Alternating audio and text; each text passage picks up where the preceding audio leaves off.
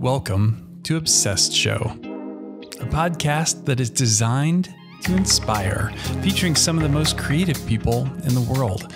I'm your host, Josh Miles. Welcome to Season 4 of Obsessed Show. You'll note that we are no longer calling it Obsessed with Design. This season, we'll still be chatting with designers from branding, illustration, architecture, and design thinking, but we'll also be talking to other makers and creatives along the way. In fact, when we started the show, the plan all along was to broaden out and talk to other guests eventually, which was part of why our website and Twitter handle and Instagram are all Obsessed Show. If you're into what we're doing here, you might also want to check out my personal branding and marketing tips called 59 Second Friday. That's over at youtube.com/Josh Miles. That's enough about Season 4. Let's talk about today's episode. Today on Obsessed Show, I have the unique opportunity to interview YouTuber, storyteller, and founder of the No Small Creator movement, Cody Wanner. Cody and I are going to talk about what it's like to get fired from your own company, as he said in his video post, daily vlogging for a year, and why his mission to inspire makers and the doers is so important to him. So without further ado, please enjoy my conversation with Cody Wanner. Okay, kids, so all the way from Harrisburg, Pennsylvania, I've got YouTuber Cody Wanner. Cody, welcome to Obsessed Show. Thanks so much for having me, man. Great to be here. Well, hey, as we talked a little bit at the top of the show, or as I told you, I think as we were inviting you to be on here, this show has been historically all about interviewing designers. And so over the past few months, I've wanted to expand that out to other creators and other creatives in the industries. And so you are the very first YouTuber to be on the show. So that's kind of a big deal. Yeah, man. No, thank you. That's flattering. I'm flattered. No, and I totally agree. I think makers of all types, creators of all types, are just so inspiring to me. Anytime you dive a little bit into a creator's story, I just get so inspired. So yeah, no, pleasure to be here. Thanks again. Well, I want to talk to you a little bit about daily vlogging, how that's even possible to do for an entire year. And I want to talk to you about No Small Creator. But maybe before we jump in, nobody wakes up 20 years ago and says, I want to be a YouTuber when I grow up. And nobody even probably 10 years ago says that. So Tell us a little bit about kind of what preceded this and how you found yourself in the YouTube world here to begin with. Mm-hmm. So I went to college for film. I was a communication major with a concentration in film production. And so, you know, at that time, YouTube was a thing. That was in 2005 to 2008 is when I was in college. And YouTube was a thing, but YouTubers weren't really a thing, at least that I knew of. And I think that, I mean, obviously they were, but I didn't understand that was a career path at that point. I don't think a lot of people did. So when I was getting my degree, I was thinking, you know, maybe make some narrative, like Hollywood style movies, some documentary stuff. Like that was my original thought. Then as I started sort of getting further and further into it, I got much more interested in commercial, wedding, you know, some of the more easily just pick up a camera and go do it. The kind of video projects you could get paid for right now. Exactly, immediately. Like, and even during school, which I did start to do while I was in college. So then I got out of school. I got into a field where I wasn't using video at all, and that was painful. Probably less so because I wasn't using video, and more so because I really just chided against like structure. Yeah. Implementing other people's structures. It was a really hard thing for me to do. And I did that for 2.5 years and then got into video production. So I started doing video production. That's when I started getting a little bit more interested in YouTube, but again, never really as a career or as anything like that. Just like, I was trying to keep a temperature on what was going on in the broader video world. But it wasn't until about 2.5 years ago now that I ran into Casey Neistat on the internet, and I just came across one of his videos. Yeah. And got immediately just hooked and intrigued, not only on him and his personality and his charisma and like just, looking up to him as a role model, but also the format, the style, and the questions, all of the questions it brought up, like, well, how does he make money? Yeah. Just the curiosity surrounding what vlogging was, and got really interested in it. Watched like, I don't know, 100 of his videos or something. And then at that point started thinking this is something that I should do. And at the time I think we were, we had one daughter at that time. I think we were like thinking about having our second child, and its timing just wasn't right. So my wife and I, like, in conversations about it, YouTubing, starting a vlog, whatever. Yeah. Although I'm capable, it is not the right time. That was Yeah. basically what my wife was saying, to put it gently. Like, you could do that, but just don't do it yet. And so waited about a year, and at the end of 2017, I was reading this book, a little kind of book of motivational quotes by a guy called Grant Cardone, who's like this super high energy sales trainer, motivational type author. And in his book, he said, if there's something you need to do, stop thinking about it and do it.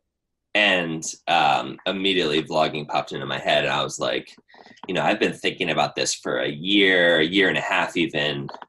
I just need to do this. I came home, and like I said, it was December, end of 2017, and talked it over with Amber, my wife, and dove in on January 1st. I recorded my first one. January 2nd, uploaded my first one, and with the commitment of, I will do this for the entire year of 2018. So you did that right out of the chute. You recorded your very first vlog, and the next day you did another one, and you were every day for the whole year. Yeah, so I tested it out. I tested the style out a couple times. Like maybe in October of 2017, I made a little kind of family vlog where my extended family, and I went to get ice cream, and just did a vlog style where it was like, really you could call a vlog a recap of an experience, like a personalized recap of an experience. And so I did that. There was also, I think later in October, it was International Coffee Day or something. So I did 3 kind of micro vlogs in one day and released them on Facebook throughout the day, getting people excited about 3 of the coffee shops in my city, Harrisburg, that I love to go to. And I really liked both of those kind of test projects. And then on actually the day on New Year's Eve, the day of New Year's Eve, I went into the wine store to get like some champagne for that night, because we were having a party, and like vlogged in public for the first time, really, where it was me and I was talking to a camera in the aisle, and people walked by, and it really just did that to test and make sure that I wasn't gonna have a panic attack and not be able to talk to a camera in public. And so I passed that test, and I kind of got in my car and drove home and got ready for the party. And in my head, I was just thinking, all right, like, I'm doing this. Well, even when it's not terrifying, it's still frequently uncomfortable. Yeah. Even just different situations where you think you're good, and then somebody walks up or walks by, and you're like, oh shoot, am I impeding on their day? Am I being obnoxious, or like all these things go through your head as you're trying to do that. Or even as you're filming somebody else, you get a little bit of that. But when it's you on both sides of the camera, if you will, I think that's where it gets really intimidating. For sure. Do you have any tips for working through that? Yeah, I have a lot. Some of the top ones are, you know, at the end of the day, other people are really responsible for their own feelings and how their days are going to go, just like you're responsible for your own feelings and how your day's going to go. Right. Like, we all have been in that position where we allow somebody to negatively impact our day, our emotions, our attitudes, like, and you can feel it. Like, I love the control that we all individually have over our own emotions and attitudes and days. So like, that's my first thing, is like, at the end of the day, if they're offended or if I negatively impact their day by talking to a camera, by doing something that is now my full-time job, Right. That's on them, right? From a slightly different perspective, I am an obnoxious person. I've always been obnoxious. I'm high energy. Like, I laugh very loud. I talk very loud. Like, you should see me traveling abroad. People give me the weirdest, like, I have to be so conscious to just try to talk quietly, because I'm so loud. And that's not filming. That's just me. That's just who I am. So, I'm gonna rub people the wrong way no matter what. I might as well have a blast and make a super dope video while I'm doing it. Well, I mean, it seems legit. It seems like you're having a great time, and your laugh and your energy in your videos kind of comes through, and it is infectious. So like, yeah, you find when you're having a bad day, you put on one of Cody's videos, and like, you do one of your laughs, and I'm just like, oh, I just can't help but crack a smile at that point. Yeah. That like, you are so just like tickled by something in the moment. It's usually something you're doing, like, right, usually like right. laughing at yourself, like I'm making my own self laugh. Right. Like, it's so ridiculous. But I think that's pretty awesome. Thanks. I think most people, or maybe few people, have ever seen behind the scenes of a YouTuber's day. So, we can only imagine what everybody's up to because we see the vlog side of it. What's the rest of it look like? What's an average? And maybe there is no real average, but what might a typical day or workflow look like for you? Yeah, it's really shifted throughout kind of my vlogging career. So in the beginning, it was, very unscripted, very unthought about. Like, I would jot down notes and ideas throughout the day for the next day's vlog, but I would never script anything or really plan much, because that's one of the beauties of daily vlogging, is like, you just use the content of your own day to create content for the internet. It doesn't have to be super, in my opinion anyway, it doesn't have to be super scripted or good even. It just has to happen, right?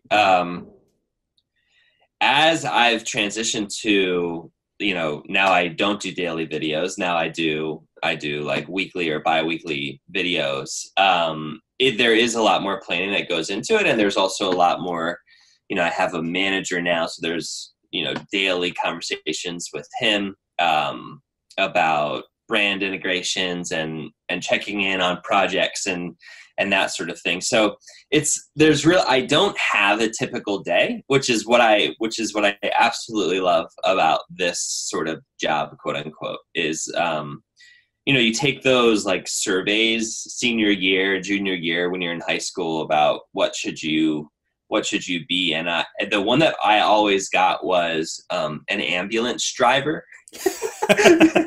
I should drive ambulances because, and it always came back to the question of, do you like routine or do you like adventure? I forget how they worded it, but it's just, when I have to do the same thing day in and day out, I really get demotivated. And so for me, there are some days where I spend hours in email or hours on the phone or text messages with different brands and my manager and all of a different thing. And then there's other days when I don't do that at all. And there's now days when I spend, I'd say, an hour or two, like, kind of really locking down a video and the shot listing the video and kind of pre-producing a video.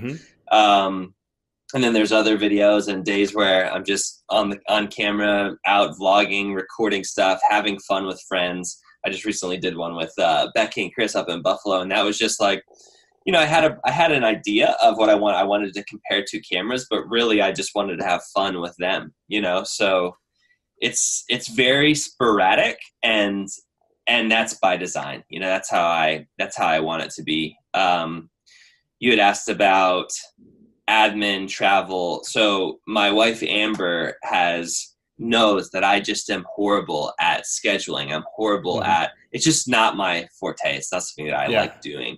So she's really stepped up and has assumed a bit of an administrative role in my life, scheduling flights and train tickets, hotel stays and stuff like that. And then also just managing my email, making sure that I'm on top of all of the different emails that are coming in, and at the very least just saying like, hey, did you see that one from whoever, you know, at dinner time or something like that.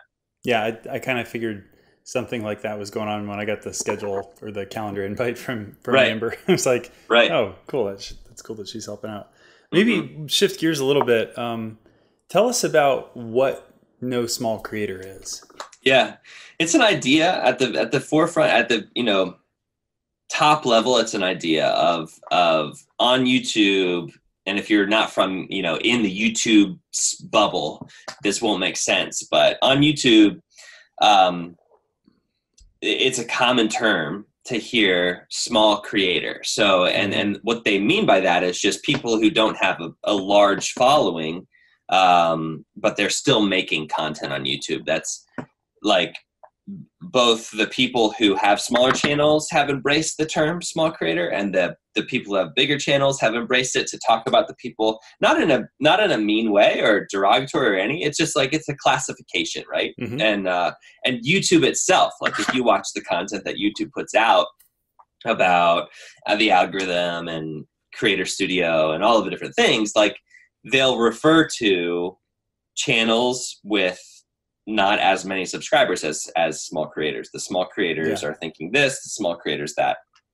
And so I started to adopt that lingo as I got more and more into the YouTube world, and just hated it. Every time I would say it, I would just hate it. And it was like, you know how you feel something inside and you can't really put words to it, but like you're feeling it. And anytime I would say small creator in a video, I would have that feeling. So I eventually ended up putting words to it, and it came out in a video, and just as the idea that there's no such thing as a small creator, because creation is massive. You took something inside of your head, you had a vision, an idea, and then you put it out into the world, and now it's a tangible thing. Even if it's online, it exists, you know, and there's nothing small about that. There's no small creation, and there's no small creator. And made that into a hashtag, asked people to start using it, and it turned into a movement where people really got behind the idea and loved the idea of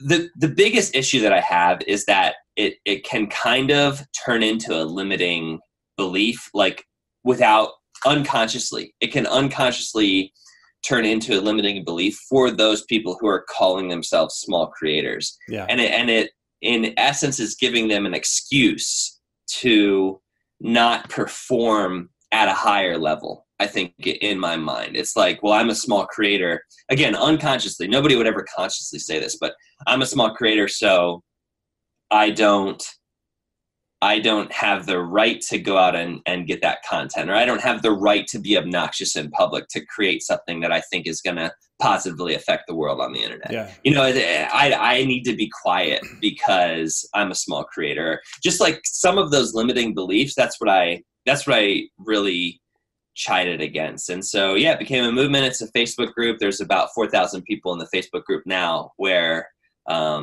it's about encouragement and really just about trying to instill in each other that you should be making stuff regardless of how big your following is, because you're impacting the world, and because it's healthy and helpful for us as humans, I think, to make stuff. Well, I think you've had a pretty great increase in followers here in the first 18 months or whatever it's been. Yeah. How much time did you see that went by before you saw kind of the internet respond to the content you were putting out? Yeah. So the first video that I had that really popped, that was at I created the video on, I think, day 114. And then it didn't really like get caught up in the algorithm on YouTube until I think like, I don't know, a month or so after that, like 30 days later. And the internet started to respond. That's a good way of putting it on that one. And I went from, I started with 111 subscribers. And then, I would say I was around like 600 or so subscribers for a while. It was slowly increasing that entire time. But when that video hit, I jumped up to 2,700 subscribers.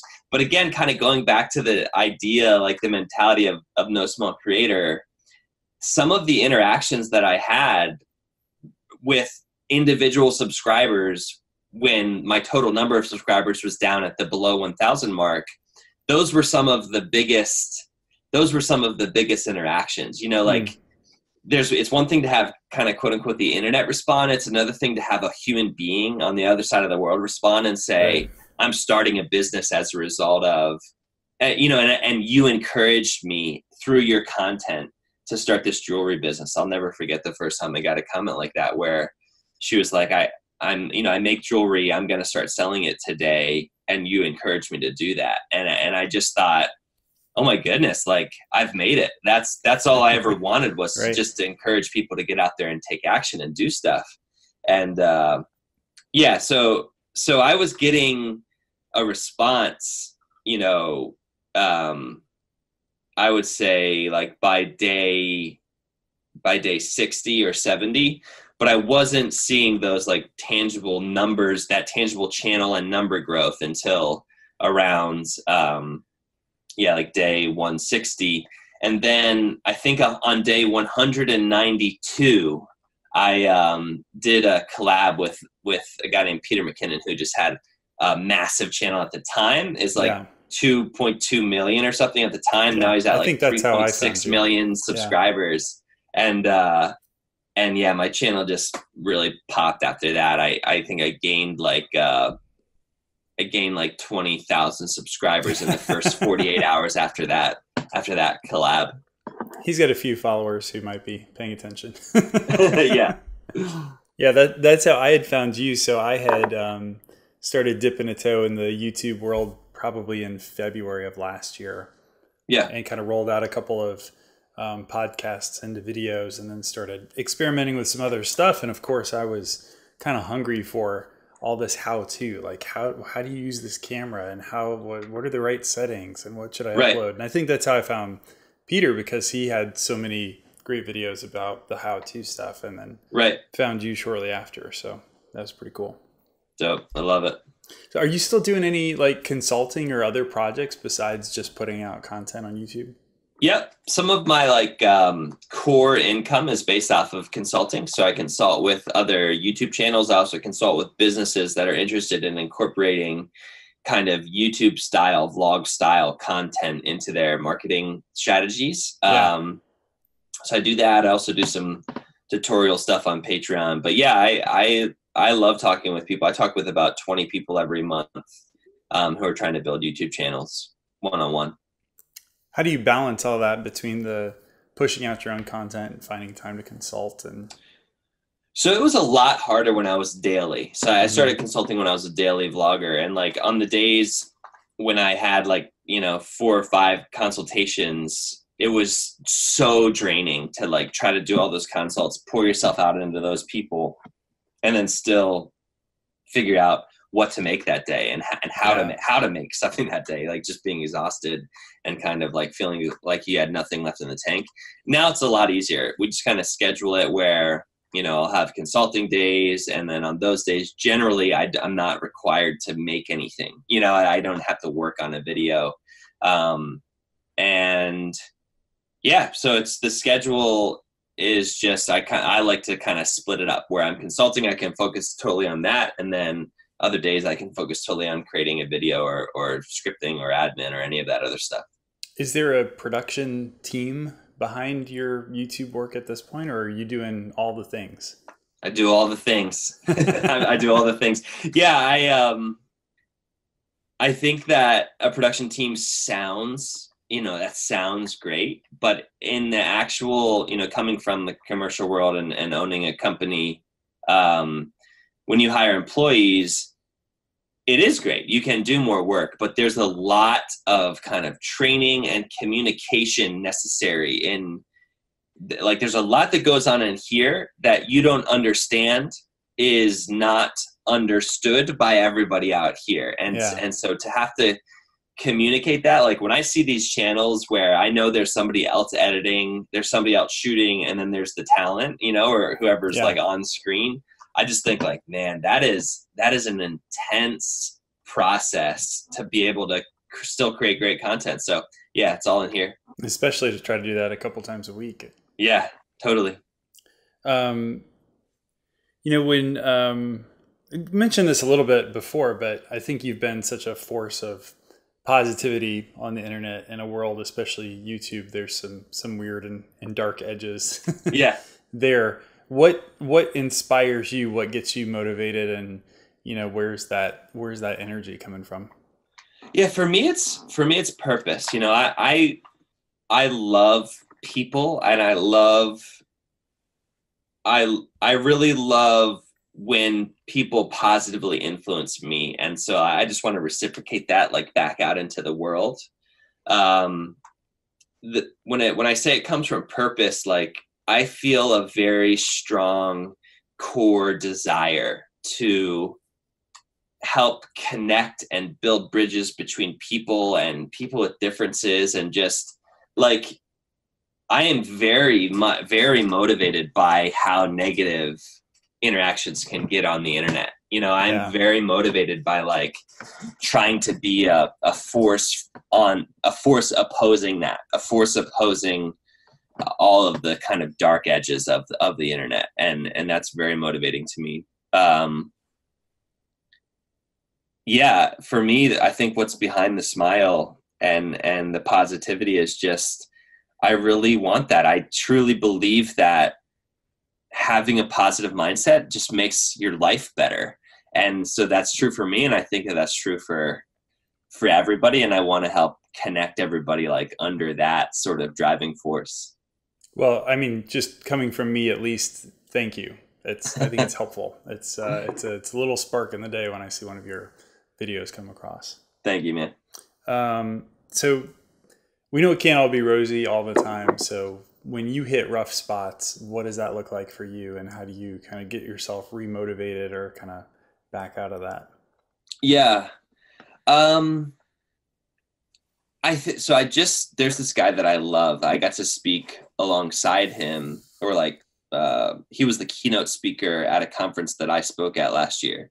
His name's Inky Johnson, and he was a football player, but he got like severely injured and he never made it to the NFL because like his arm, when you see a picture of him now, like his one arm is like jacked and like, you'd think a football player's arm would be, and his other arm is just super thin and he has to wear this like white compression sleeve on it. Mm-hmm. And like, so he's got his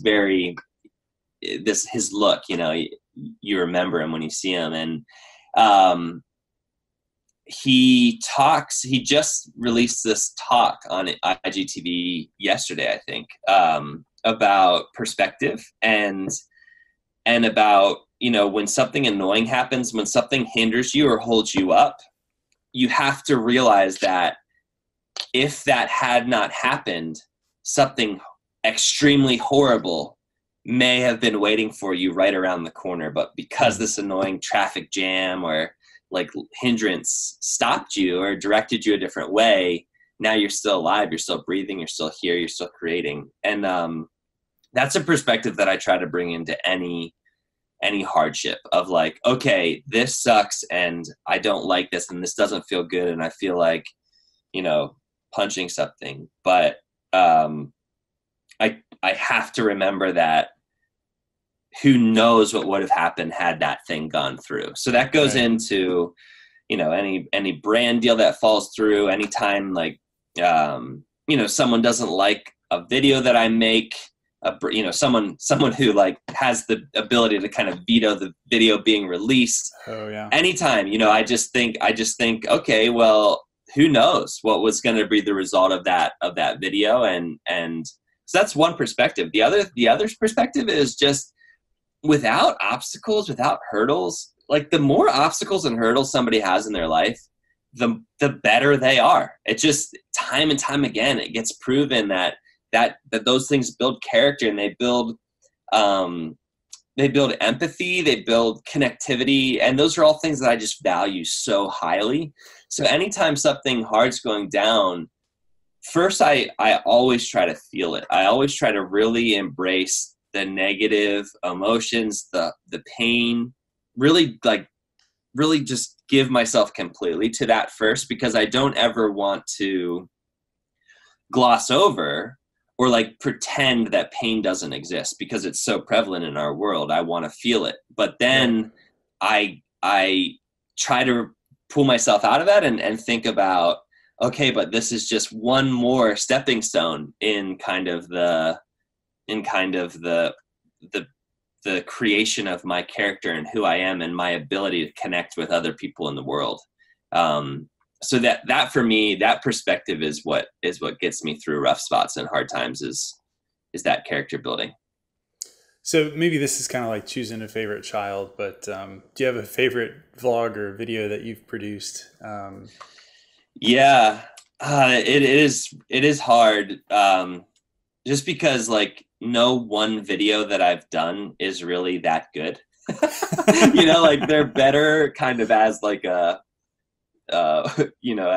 a set, right? Because do you look back and cringe on the early ones? Oh, totally. Yeah, man. I mean, no, even like things I made like 2 months ago, I look back and go, I still had that wrong. Like, what am I doing? Same, man. Yeah. I look at something I made a week ago and I'm like, I messed that up. And that's part of it. That's part of the improvement of it. And that's good. But one of my favorite videos that I've ever made, I think it's still called this. I don't think I retitled it, but it's like copying Casey, plagiarizing Peter, and finding you. And in the video, I like fly up.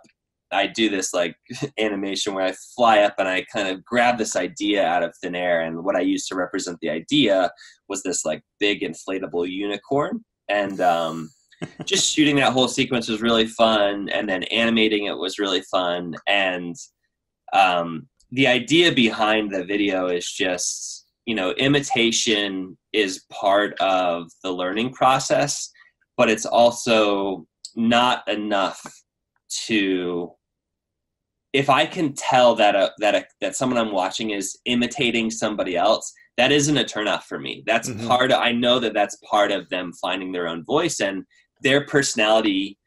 Hopefully they're allowing it to still shine through enough to make it its own unique piece of work and its own unique and different thing. And I really love that message in the video. I say, don't get so caught up trying to be original that you forget to be yourself. And I so strongly agree with that there's this massive kind of push on YouTube. And I think everywhere, where it's like, be unique, be original, be you. And it's like, that's great. I totally agree. I do want everybody to be themselves, but don't get so caught up trying to be different than everybody else that you forget to just actually embrace who you are. And fact of the matter is, the reason people get followings is because we all have so much in common. We all have so many similar interests that, of course, we're going to be doing things the same when we're representing ourselves through art and work and that sort of thing. So, yeah, that's one of my favorites. So maybe when it comes to finding you, we teased this a little bit at the top of the show. You had a video about, getting fired from your own company because you had a production company that you started and were running at the same time that you were doing YouTube. So kind of tell us that story on how that came to where it is today. Yeah. So my partners and I, we had started a company in 2012, and we were doing this commercial work and wedding videos, and near the end it was almost completely commercial. We had hired some people, so I was focused mostly on sales in 2018, which is the year I started vlogging. And I, because I was so immersed in the world on YouTube, I started getting really intrigued about the applications of vlog style video for business. And so I started really like even trying to steer my company in, and I say my company, I only owned half of it, so it wasn't my company. That's how we talk, right? But trying to steer it in the direction of like, let's do what I called level up video, which is like just one level above cell phone video. So it looks better than all the cell phone video, but in no way is it being compared with like a Ford truck commercial, right? Sure. Like, so we're trying to compete on the cell phone video level,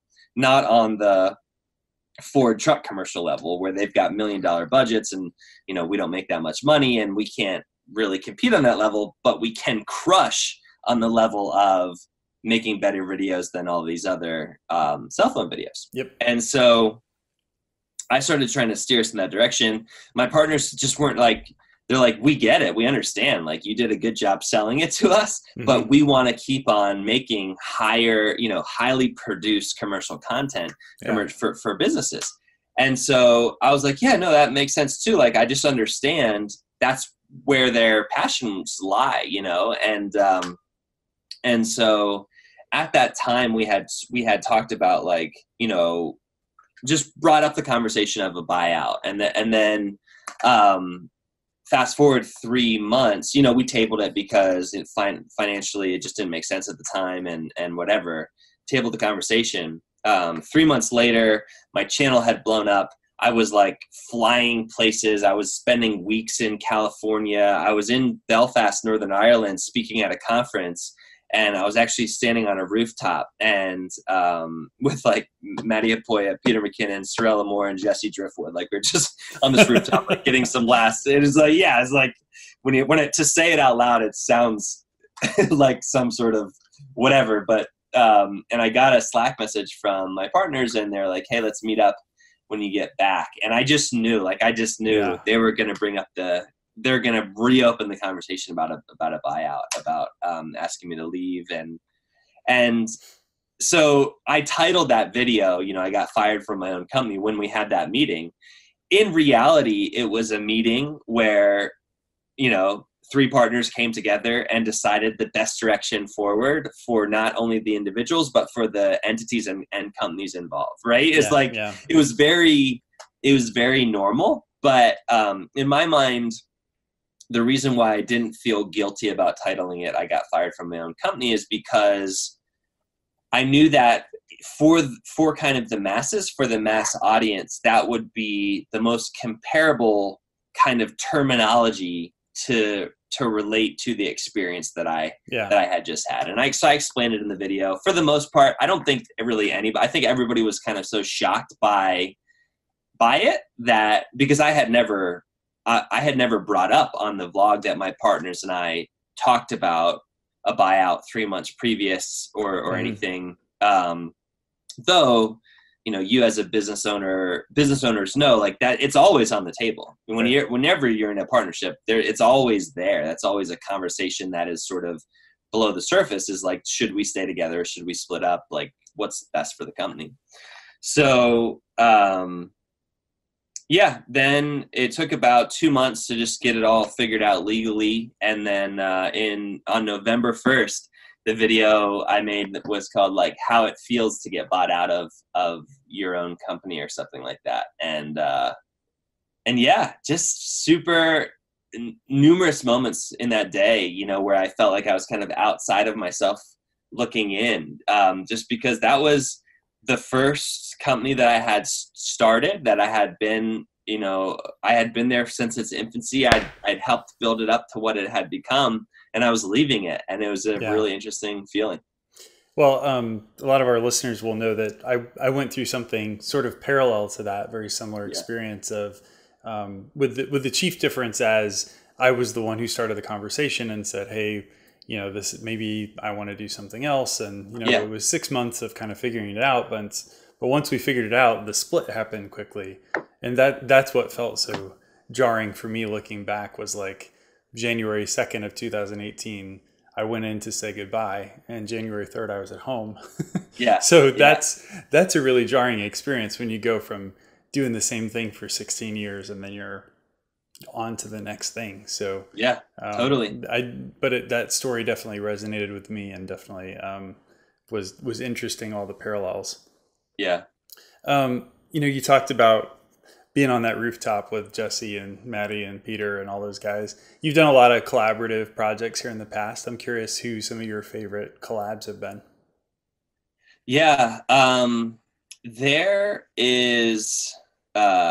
There's actually, they both have channels. But two of my friends, Jack Stolz and Bert Collinane, we came down one time from like Massachusetts and Maine respectively, but reverse respectively.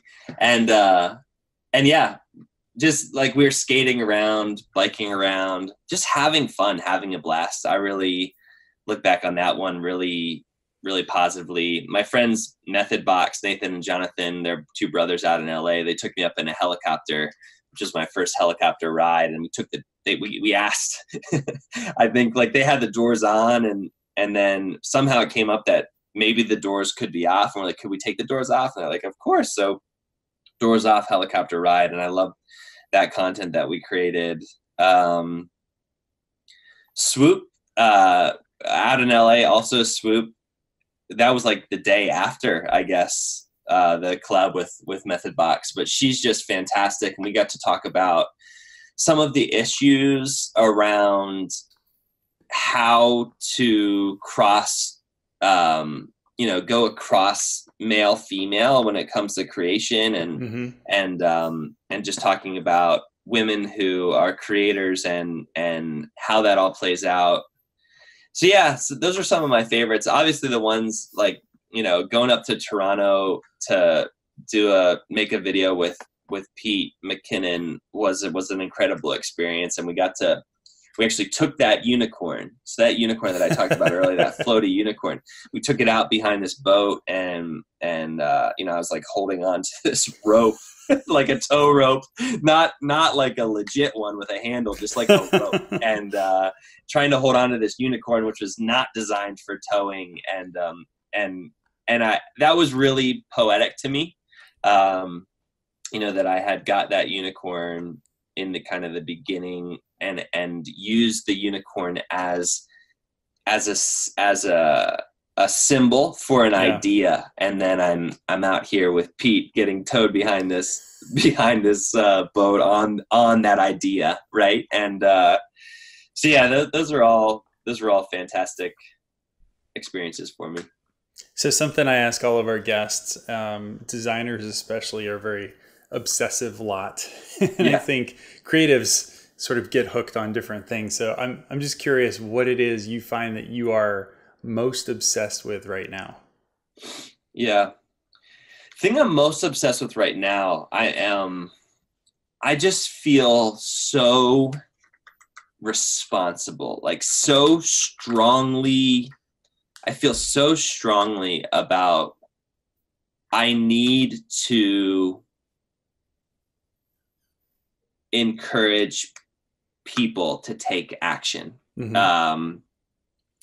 I need to figure out ways to make compelling, clickable, viral videos that affect and reach millions of people with the message of, don't sit and on your laurels, like get out there and take action. I need to figure out how to do that. I'm obsessed with figuring out how to use YouTube as a tool to affect people with that message. That's one of the biggest ones. Like at almost the opposite end of the spectrum, I'm obsessed with figuring out this new lens that I just bought.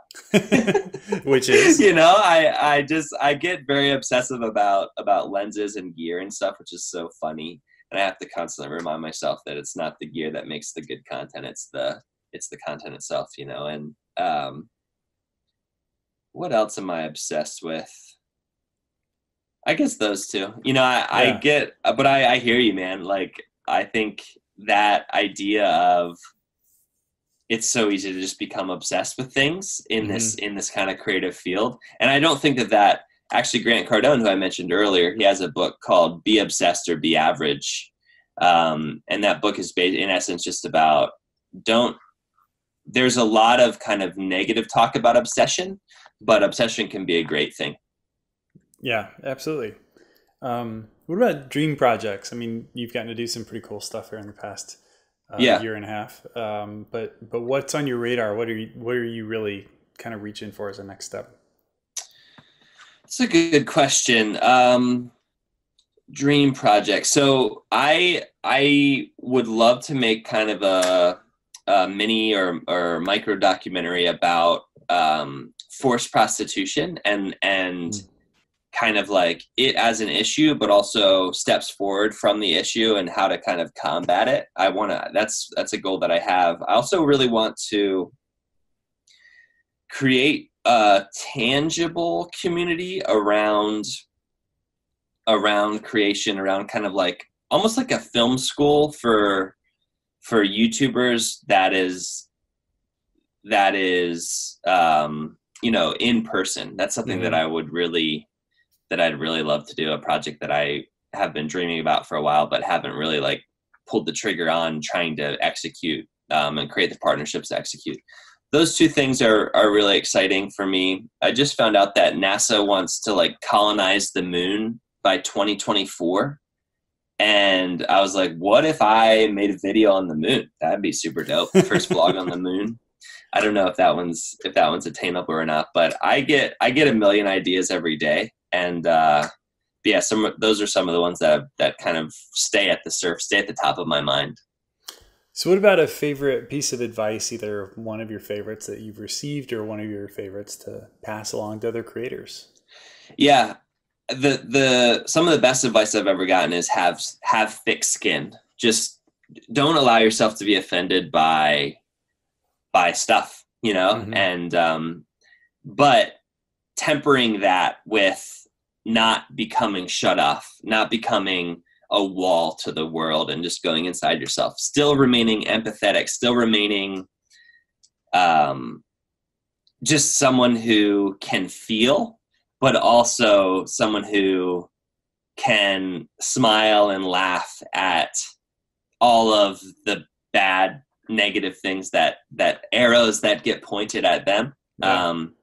And the biggest part of that, and when that advice came to me, was like the idea that for the most part, things that offend us weren't actually arrows that were directed at us. They're just things that we're letting get to us. And like, so both in those cases and when it really is intentional, try to develop the skin required to just keep moving forward, even though sometimes life can be mean. Yeah, that's really good advice. Well, Cody, it's been awesome chatting with you today. Before we let you go, tell all of our listeners where they can connect with you, find your videos, or anything else you want to lead us towards. Yeah, on YouTube, my channel is called Cody Wanner, CODYWANNER, and that's also my handle on Twitter and Instagram, which are I love hanging out on Twitter. Instagram, I'm really into Instagram stories. I don't really understand how to use the grid, but the stories, I'm there for the stories. And yeah, those three places. Well, that's awesome. Cody, you're an inspiration. Thank you for being a little bright spot on the internet, especially on YouTube. And thank you for being obsessed with design. Okay, kids, that is show number 121, officially in the books. For all of today's show notes, head over to obsessedshow.com. And I just happened to realize as I was getting through the editing process here, somehow Cody and I went this entire show without talking about his new daily podcast. It's called The Call with Willie and Cody, and it's a daily podcast to get you energized to go do something. So check that out. The podcast is The Call with Willie and Cody. As we expand our topics here at Obsessed Show, please tweet at Obsessed Show and let me know who else you think we should talk to. Do you want to hear from video people, from authors, from painters? What kind of creators and creatives and makers are most interesting to you? Because that's who I want to interview on this show.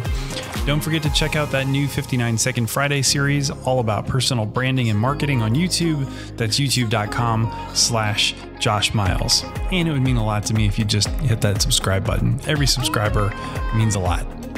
You can get all of today's show notes on our website, still at obsessedshow.com. And if you haven't already while you're there, add your email address to our newsletter. I'll update you on some of my favorite new episodes and some cool things I find in my daily obsessions. Of course, all the links are over at obsessedshow.com to all the places you can find this show: iTunes, Stitcher, iHeartRadio, SoundCloud, Google Play, and Spotify. So no matter where you find your podcasts, chances are you can listen to Obsessed Show from there. Just head over to obsessedshow.com. The Obsessed Show recorded its first episode at Miles Herndon, a branding agency in beautiful downtown Indianapolis. Visit milesherndon.com to learn more. Thanks for listening. We'll see you next time.